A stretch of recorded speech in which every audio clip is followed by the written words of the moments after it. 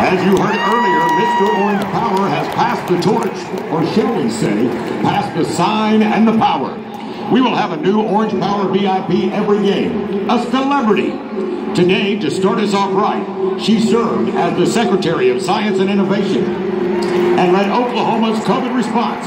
She helped transform OSU medicine in Tulsa, and now she's the first female to lead a major university in Oklahoma. Only the third OSU alum and 19th president overall. OSU President, Dr. Kayse Shrum.